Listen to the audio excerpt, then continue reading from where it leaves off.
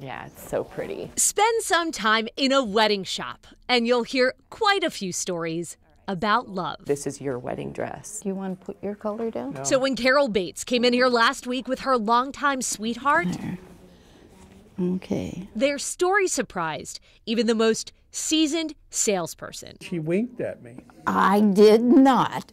That's his story. She did. Bob and Carol met at a dance back in the 1950s.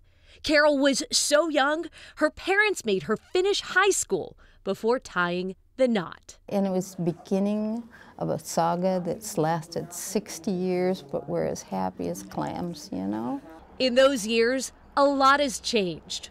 What hasn't is where she bought her bridal gown. In fact, the wedding bell in Tacoma is still on the very same street. Oh my. So Carol thought, where better to bring her long-sleeved lacy frock to be altered so she can wear it when the couple renews their vows for their 60th anniversary next week. It's very, very special for us. The idea of special stretches beyond the generations. Her daughter wore the dress to her wedding too.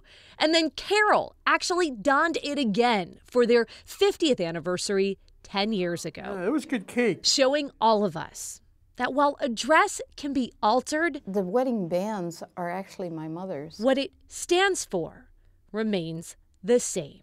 We don't always like each other. We always love each other. In Tacoma, Lindsay Cohen, KOMO News. He comes over and he settles us down, actually.